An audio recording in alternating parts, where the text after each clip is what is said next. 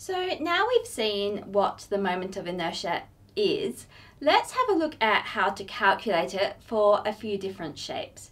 So let's start with the simple case of two masses, both mass m, and each a distance r from the pivot point about which the system turns.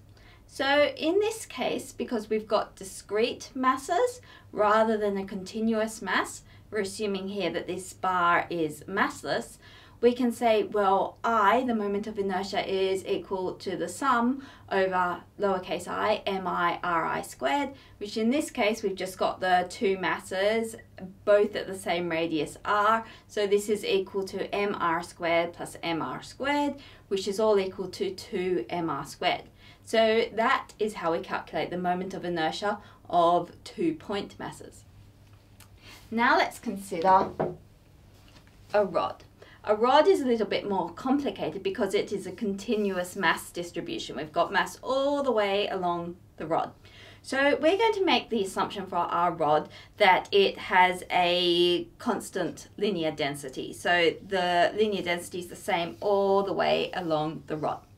Now, linear density we tend to represent in physics by the symbol lambda, and it is literally the mass of the rod. So if I weighed my ruler on the scales and got that mass divided by the length of the rod. So in this case, it's a meter ruler, so that length would be 1 meter.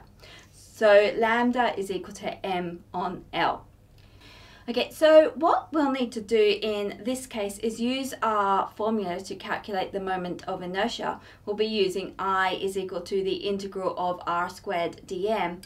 And if this rod is pivoted about one end, we'll be breaking our meter ruler, in this case, up into little increments, each with length dl and mass dm, and then we'll be summing up those increments all along the rod to get our total moment of inertia.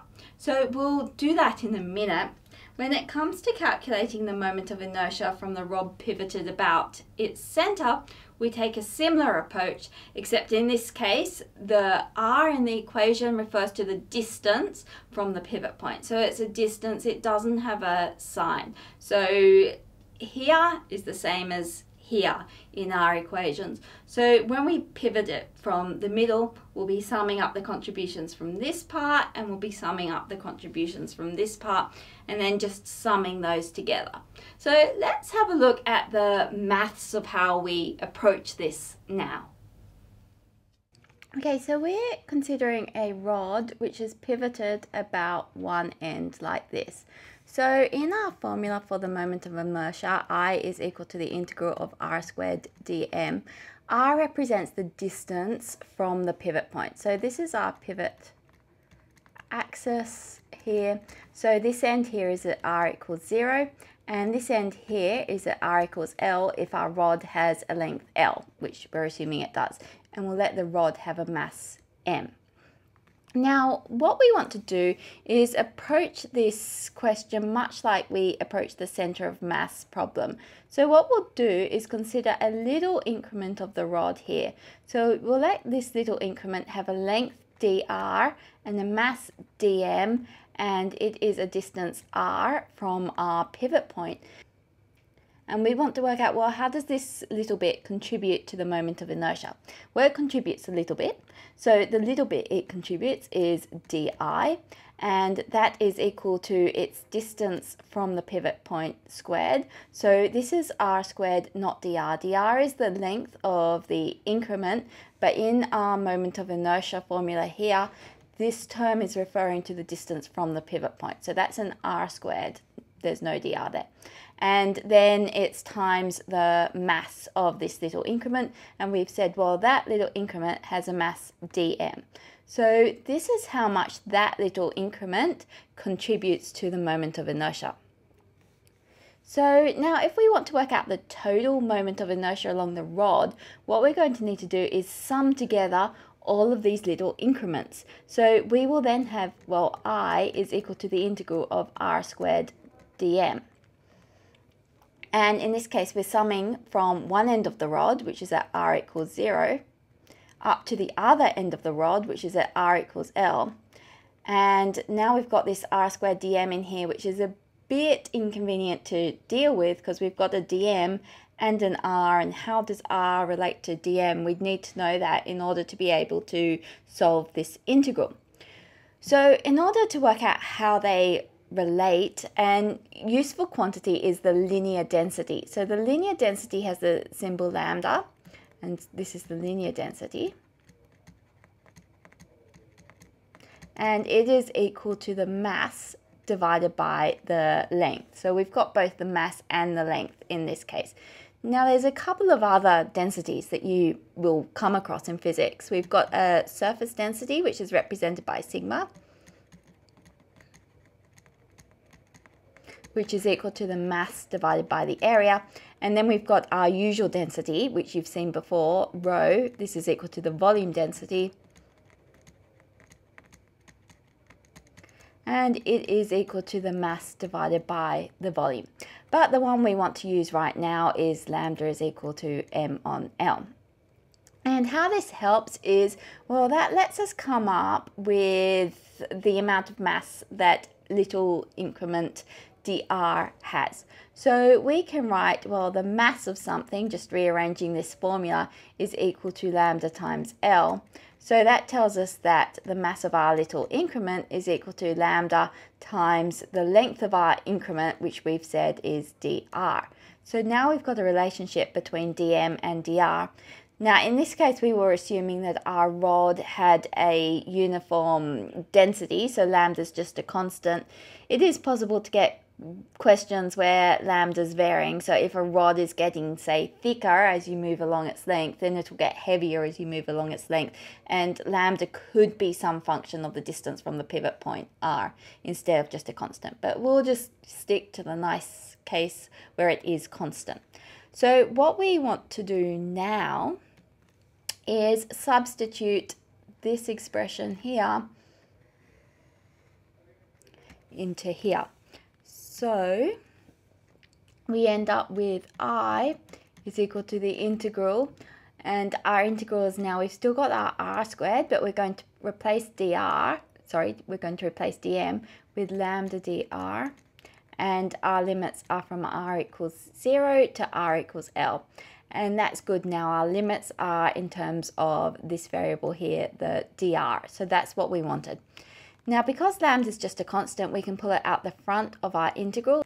So we have lambda times the integral from 0 to L of r squared dr. So we have lambda. Now integrating r squared, we have r cubed on 3, and we're going from 0 to L. So this is equal to lambda times L cubed on 3.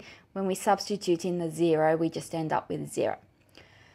Okay, so that's a fairly nice expression, but we can make it a little bit nicer by looking up the top here. We said lambda was equal to m on L. So I'm going to replace this lambda now with m on L. So I've got m on L times L cubed on 3. So these L's cancel, and I end up with ml squared on 3.